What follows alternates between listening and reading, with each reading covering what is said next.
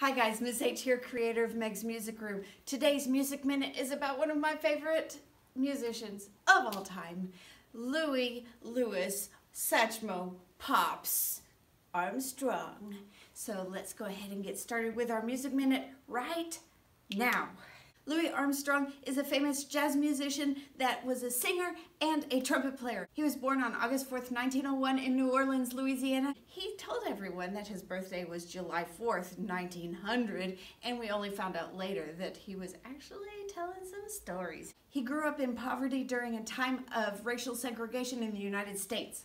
He was a pioneer for jazz music and spread his unique New Orleans style all around the world. He became so famous, he used that influence to change the world. For example, when he was asked by hotels to play, he would only play there if they would allow African Americans to also stay the night there. When he was in his 20s, he started singing more because his lips were deteriorating. He composed more than 50 songs and he had 19 top 10 hits. He starred in a bunch of Hollywood films and he has a star on the Hollywood Walk of Fame. His music is still famous and you can hear it in movies today. He died on July 6, 1971 in New York. And stop.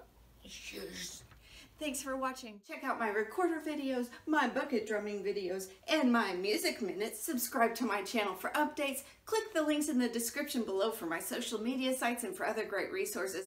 And don't forget, Meg's Music Room, a music teacher's and student's best friend.